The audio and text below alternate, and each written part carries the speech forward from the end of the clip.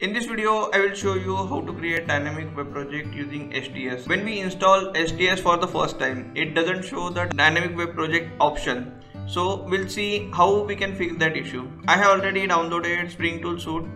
I'm launching it now.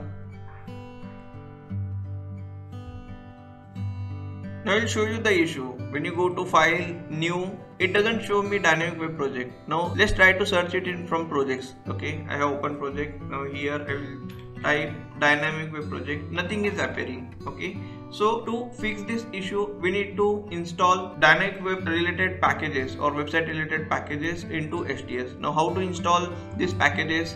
We need to go to Help menu. Then you can select Install New Software option. One pop-up will appear. Here we need to select latest Eclipse release. Okay, when you select this, automatically from this website it will show some options in the list. Now here we are talking only about web related things, so I will just open the web component. It already has web, XML, Java EE and OSJ enterprise development. So you'll see list inside this particular item. To create any website, I am just importing Eclipse IDE developer tool, web developer tool, JavaScript support. Only these components I need. Now to install this, I am clicking on next button.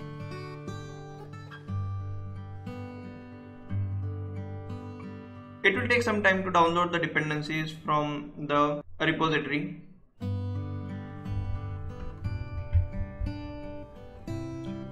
Here it is showing the complete list. I am clicking on next button.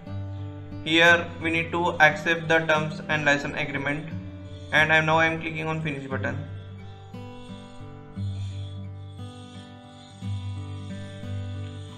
On the left hand side bottom corner, you can see it is showing installing software.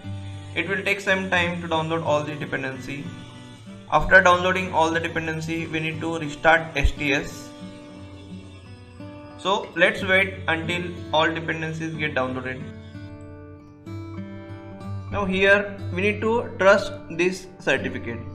So I am just clicking on this. It will automatically select all these, and I am just clicking on trust selected.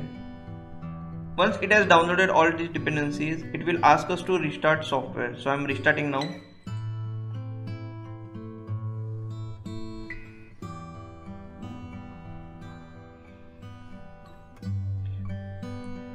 So Spring Tool Suite is restarted. Now let's create a dynamic web application and run this application.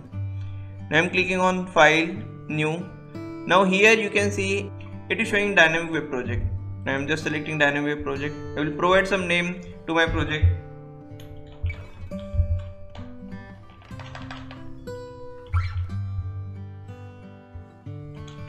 I'm providing name as my website. I'm putting its default location as it is.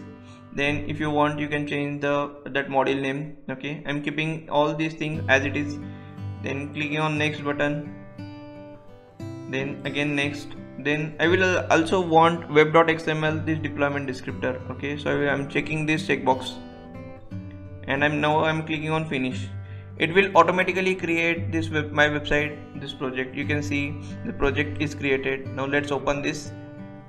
You can see there are Java resources available. It has created build folder and src folder.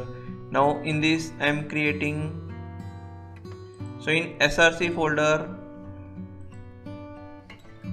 so this is the folder structure it has created. Now in web app, I'll create one JSP page, clicking on new and selecting JSP page. Now my first JSP page, its name is index.jsp,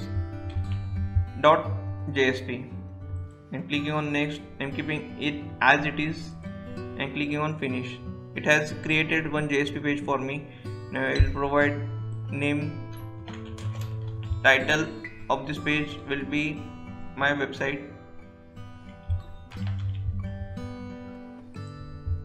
Okay, and inside body I will just add few headers.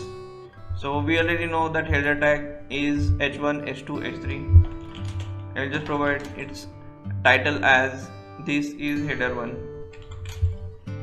I'll just copy paste it for a few more times. and just change the header 1 to header 2, 3, 4, 5 and 6. We need to also update its closing tag. So this website is ready.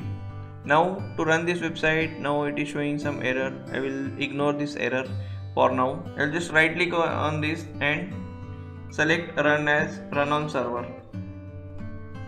I have already configured my Tomcat server, so it is showing my Tomcat. Okay, now click on next button. Already in configuration it is showing 2 projects. Okay, so just now we have seen that I have created my website. Okay, so I have selected it and clicking on finish. Now it's asking me, are you want to remove the resource from the server?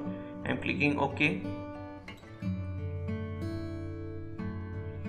So here you can see in the console the application is run and there is no error. Also it has opened website in the Chrome browser, and you can see this is my website name and index is the page name, and whatever I have mentioned in the header, in the body section. Okay, this is the body section, so whatever I have added, all these things are shown on this web page. Now from where it picks, like we have already selected, we need to generate web.xml. okay, so that web.xml is generated in here. Okay, now let's go to its source. In the source it has already provided some welcome list file. Okay, if any file name is any of this, automatically that file will be picked and open in the browser when you run any dynamic web project. So like this you can fix this dynamic web project issue in STS, and you can create your first dynamic project in STS. If you are interested to join online programming classes, then you can message on this WhatsApp number and we will provide you all details about online program.